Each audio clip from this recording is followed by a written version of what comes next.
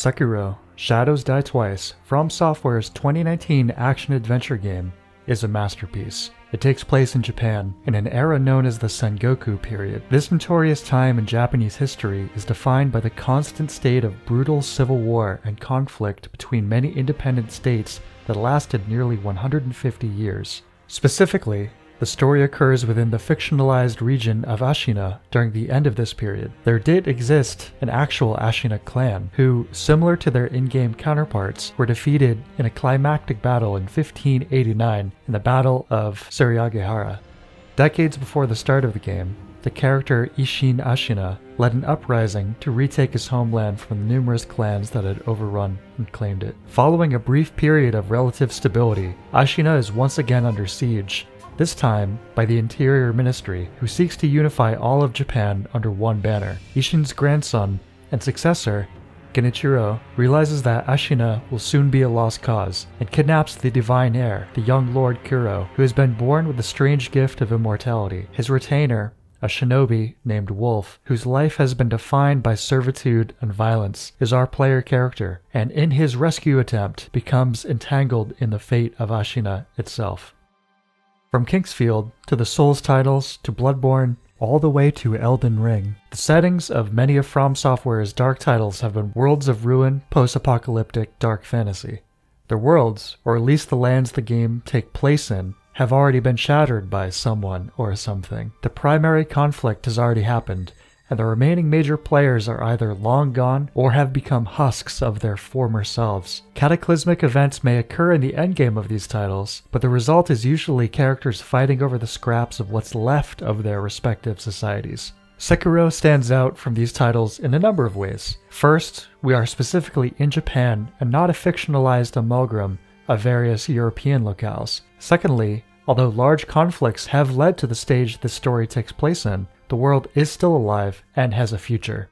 Third, we are active participants of the fate of Ashina, rather than just essentially dark fantasy archaeologists. And finally, our character has a defined background and role in this story and its conclusion. The elements of his legacy reflect his antagonists, and this all comes together to form a story far more personal and directly engaging than any of these other aforementioned titles. Wolf has real stakes in the game here, with the rescue of his lord directly at odds with the goals of our primary antagonists. And of those antagonists, Genichiro Ashina in particular is a very compelling one. Beyond the surface level appeal of two similarly skilled warriors clashing in intense combat, their motivations mirror each other in interesting ways.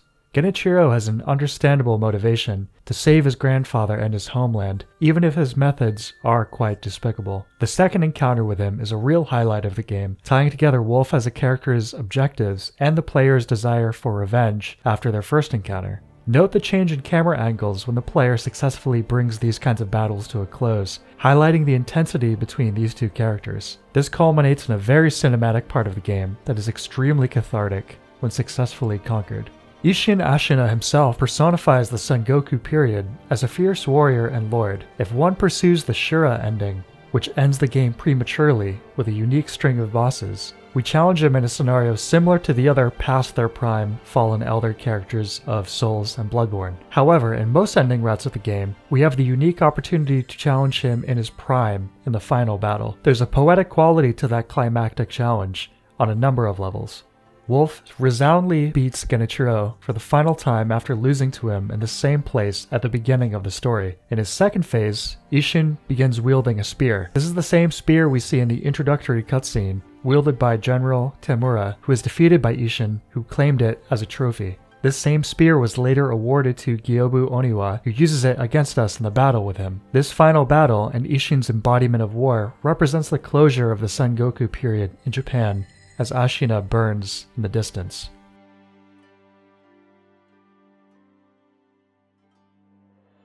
Several of From Software's games prior to this one had meditations in one form or another on immortality being a crime against nature, but that concept gets explored in more depth here via direct story developments and dialogue. Wolf's goal in the latter half of the game is to acquire the Mortal Blade and the other items necessary to sever Lord Kuro's immortality. Along our quest to restore the natural order of life and death, we've witnessed those who have resorted to dishonorable methods to attain it for themselves, with predictably grotesque and extreme costs. There is an increased emphasis on balance and harmony, perfect for this setting. The concept of a top-notch Japanese warrior protecting his son, figuratively in this case, can most likely be traced back to the series Lone Wolf and Cub, which is a highly regarded graphic novel series that was later adapted into several movies and television programs. This game utilizes a blend of historical elements and mythology in the same way that the Souls titles do, but of course this time with a Japanese twist. Shintoism and Buddhism are both given representation in Sekiro, both in overt and subtle ways. An element of Shinto is the observation of the gods that can be found in nature, of which over 8 million are observed. An easily recognized symbol of Shintoism are these gates called torii. These mark the transition from our regular world into a sacred place. Another element of Shintoism is the sanctity of running water, which is a major story element within the world of Sekiro. Clean streams and rivers were and are utilized by members of Shinto as places of purification. Similarly, within Buddhism, water symbolizes the flow of being. Buddhism is the way towards enlightenment, and the pursuit of deliverance to withdraw from the cycle of reincarnation and to reach heaven. That cycle of reincarnation occurs in a very literal form throughout the game, as Wolf dies and is resurrected numerous times to achieve his goals. These themes and many more are explored within Sekiro. Fountainhead Palace is a holy place of divinity, where waters of rejuvenation flows forth downwards from the shrine and resting place of the divine dragon, a symbol of immortality, into the mortal realms of Ashina and beyond. The stagnation of these waters has led to both the spiritual and material corruption of many of Ashina's inhabitants. The nobles encountered here represent the unnatural stagnation of life in their form of immortality. Interestingly, if the nobles are able to grab you, then they'll drain your health and even sap your ability to reincarnate, again tying the lore and game mechanics in that classically effective From Software way.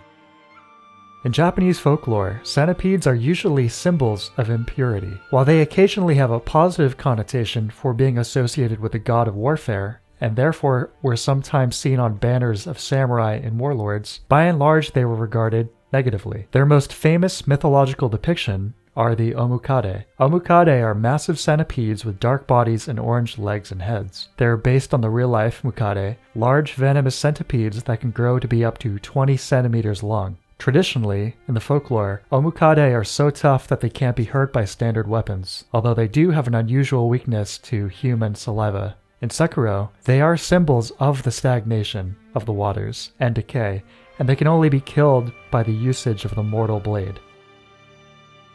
One piece of famous Japanese folklore is the story of Hidesato, who climbed Mount Mikami to defeat a giant omukade that was tormenting the people there. Upon his success, the princess of the mountain, the daughter of the Dragon King, rewarded Hidesato with a bag of rice that never emptied, along with several other similar treasures. In Sekiro, we climb Mount Kongo, which is similarly plagued by centipedes, and gain the tool in which to slay them from the divine child, who also then provides us with an unending supply of rice.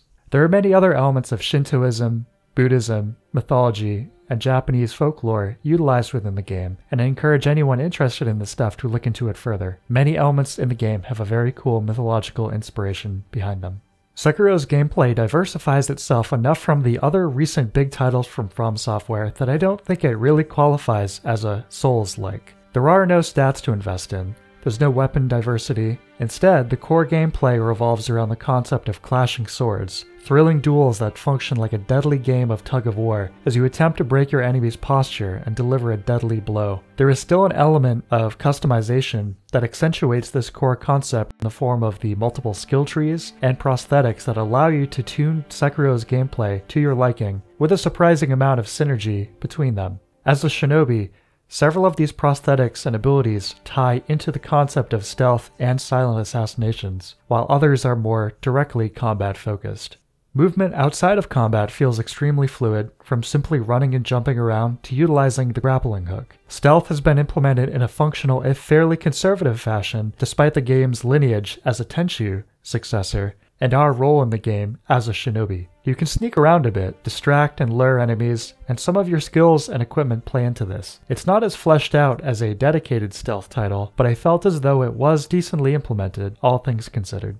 I struggled a lot with Sekiro's combat on the game's release because, presumably like many other people, I was attempting to play it like a Souls game. I kept trying to dodge attacks, and I was extremely reluctant to block attacks with the katana, considering how ineffective doing so would usually be in those other titles. As a result, the first several hours of the game were made exponentially more difficult for me. But after many deaths, I made it to the Genichiro fight, and again, like presumably many other people, this is where the game's combat clicked, and I had the Neo moment. You can block nearly every attack in the game. The only ones that can't be are 100% telegraphed by a loud sound effect and a big flashing kanji on the screen. And even then, some of those attacks can still secretly be blocked or deflected if they're timed correctly. This moment of realization immediately elevated Sekiro into the stratosphere of gaming enjoyment and intensity for me. Timing your blocks to produce a deflection is addictive, thanks not only to the success in gameplay, but also to the wonderful visual and audio feedback amplification when it happens. Sparks fly, and the metallic clang of the clashing of the weapons is much louder when you successfully deflect, giving you multiple signals that it was performed successfully.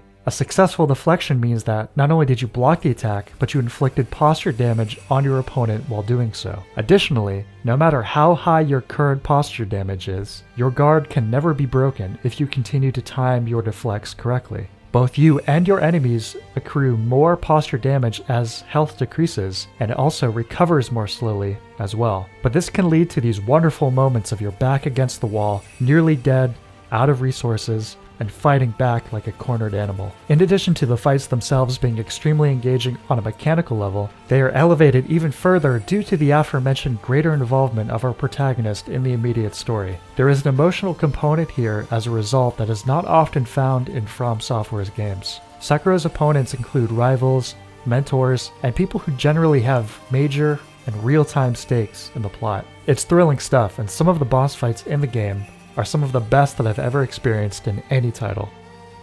Sometime after release, From Software added a boss rematch feature that allows you to re-challenge them both individually or in continuous gauntlets for the ultimate challenges that the game can provide. It's an oft-requested feature of their games, and it makes sense here given the concept of reliving the memories of our protagonist and the cycles of struggle that were already elements found within the base game.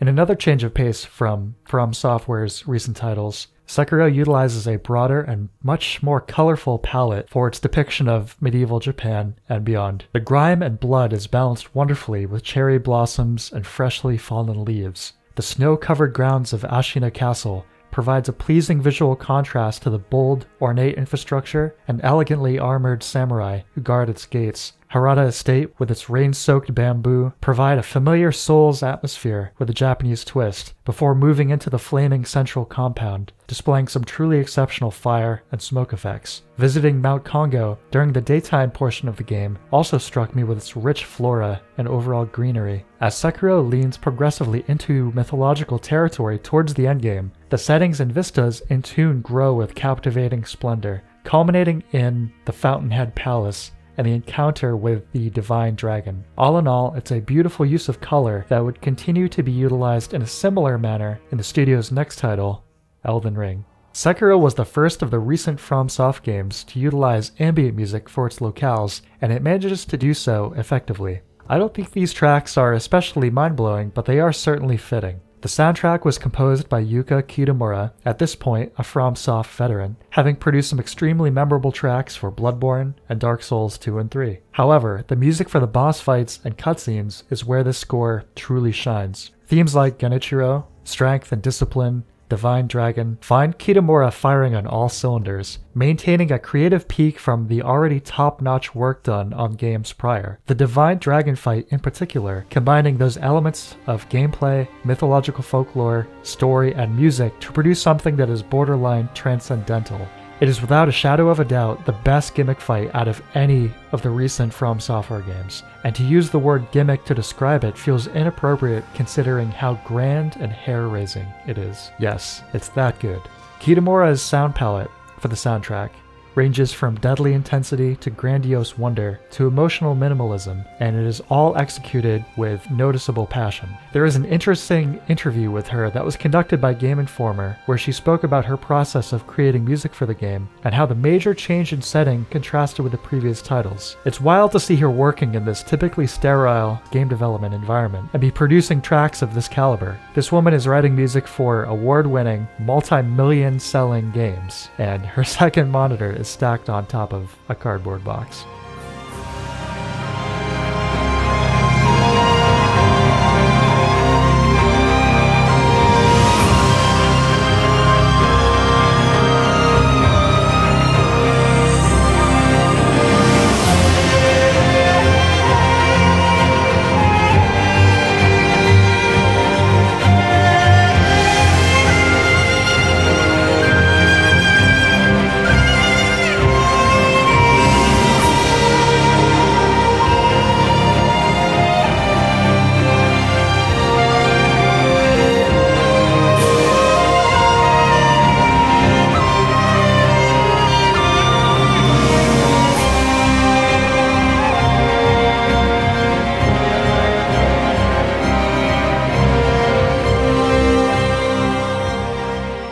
Sekiro: Shadows Die Twice is a masterpiece and is absolutely one of the best games I've ever played. It was announced to have reached 5 million sales back in September of 2020, so it was undoubtedly a financial success. I don't think Sekiro really needs a sequel, but one of the endings and plotlines in the game could easily lead to one.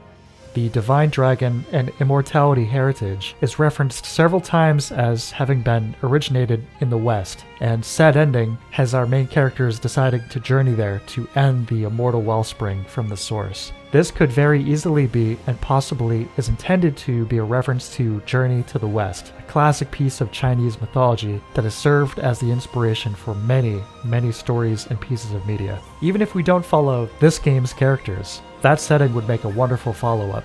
But more than anything else, I would love to see the core gameplay of Sekiro developed further. That central element of swords clashing and that tug-of-war posture system is so well done that I think it would be a shame not to develop it further. The first thing that comes to mind would be to potentially expand the primary weapon arsenal while maintaining the pace and intensity of the combat. I don't mean a massive collections of similar weapons like the Souls titles, but a small and distinct in utility set of weapons, similar to other action games like Devil May Cry or Ninja Gaiden. One of the lead designers of Sekiro, Masaru Yamamura, has been named as the director of the upcoming Armored Core 6: Fires of Rubicon. I am very much looking forward to that game, both as a modern iteration of that series and its own lineage of great qualities, but also to see what this talented designer can accomplish in the director's seat. It was only recently that I replayed Sekiro. I've dipped into it a few times since its release, but I hadn't actually completed a full playthrough of it since the first time I played it. But in doing so recently, I walked away with an even greater appreciation for this title. I think Sekiro is one of the strongest games of From Software's last decade of output, and considering the general quality level of said output, that's saying a lot. Give it a shot if you haven't already, or another if you have. It's really worth another look, and hopefully I've communicated why. That's all for this time. Thank you very much for watching.